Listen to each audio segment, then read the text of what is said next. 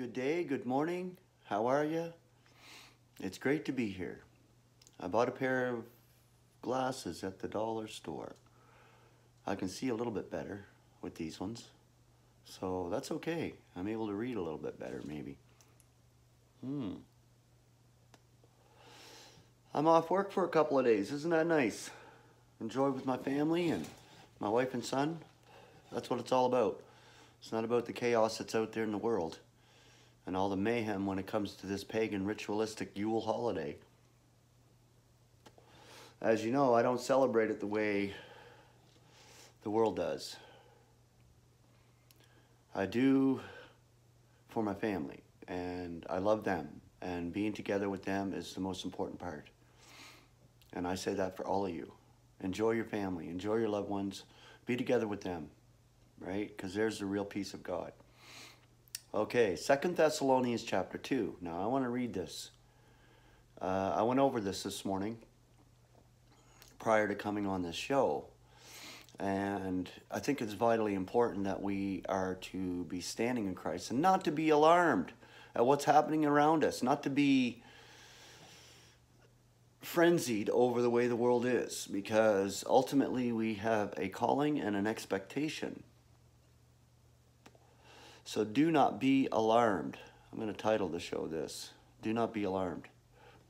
Okay, now we are asking you, brethren, for the sake of the presence of our Lord Jesus Christ and our assembling to him, that you not be quickly shaken from your mind, nor yet be alarmed, either through spirit, or through word, or through an epistle, or through us, that the day of the Lord is present.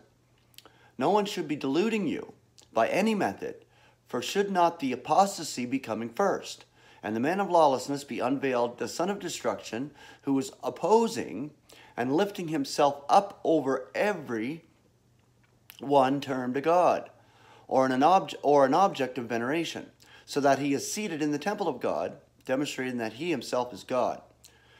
Do you not remember that still being with you, I told you these things? And now you are aware what is detaining, which is the members of the body of Christ. The body of Christ is what's detaining that man of lawlessness from being unveiled. We know this. For him to be unveiled in his own era. For the secret of lawlessness is already operating.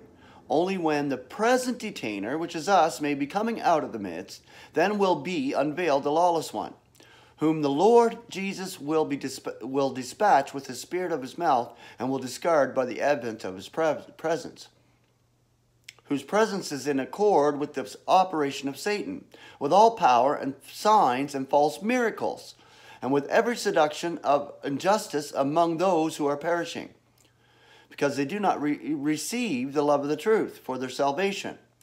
And therefore God will be sending them an operation of deception, for them to believe the falsehood, that all may be judged who do not believe the truth, but delight in injustice. Now we ought to be thanking God always concerning you, brethren, beloved by the Lord, seeing that God prefers you from the beginning for salvation and holiness of the Spirit and faith in the truth, into which he also calls us through our evangel, for the procuring of the glory of our Lord Jesus Christ. Consequently then, brethren, stand firm and hold to the traditions which you were taught by us, whether through word or our epistle. Now may our Lord Jesus Christ himself and God, our Father, who loves us and is giving us an aeonian consolation and a good expectation in grace, be consoling your hearts and establish you in every good work and word. Establishing you, making you stand in the truth that he has graced you with.